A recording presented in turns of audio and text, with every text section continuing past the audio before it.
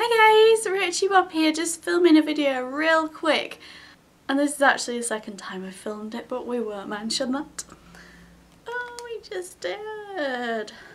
A new stuff pack has been announced for The Sims 4, so I thought I would jump right on here and let you guys know about it and everything I know about it so far, and also put some links in the description for you guys to go and check out and dig a little deeper.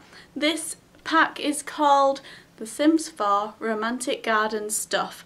With that title, I am immediately skeptical. I don't know if you are, but when we had movie hangout stuff, it was kind of garden orientated. Apart that it was like boho, but with the lanterns and everything, the big screens, they were kind of encouraging you to get out in your garden. So this one is a little bit too close to that, I guess, but then if you enjoyed that and your Sims are out there more, I suppose it makes sense to then build on that area.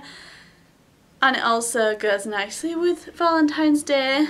Sorry about the lighting, by the way, if I look really red or whatever. It's just, I can't be bothered with professional lights. They make me look naff, so I just rather have fairy lights for me. You know, I get dissed no matter what lighting I use, so I might as well use something that I like.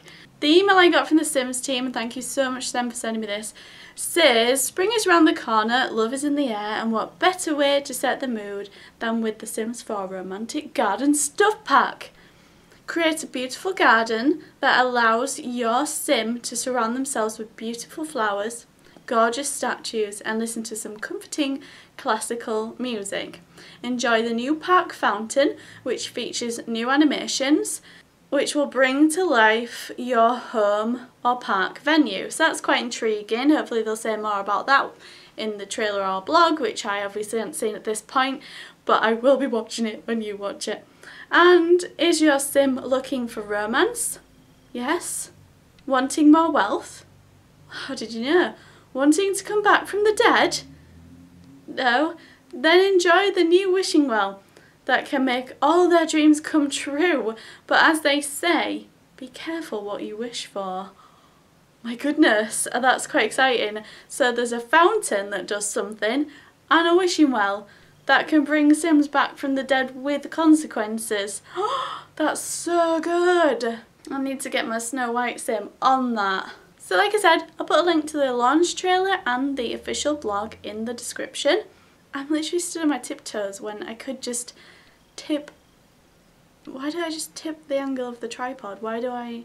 So definitely check that out, and I'm also going to be streaming on Twitch as soon as I set this video live. So if you want to come chat about this, let me know your thoughts. Head over to twitch.tv/rachybop. I will put a link to that in the description as well. I wouldn't want you to have to type. But do let me know your thoughts in your comments. You will have to type for that. Personally, like I said, I'm not like super bothered about the whole garden aspect, although in the screenshot it looks really beautiful with all the plants and things, and I'm sure when I get using it I'll really like those and say, oh, it's really nice. But it just seems so close to Movie Hangout with the garden thing, and I do like the wishing well, and yeah, I really like that aspect of the game where making silly things happen and random things happen. So the wishing well and maybe the fountain, whatever that does, will be really intriguing for me. Let me know your thoughts, what you're most excited about, what you couldn't care less about. I know a lot of you don't bother with the stuff packs. Feel free to vent in the comments, and I will see you in my next video. Thank you for watching. Bye!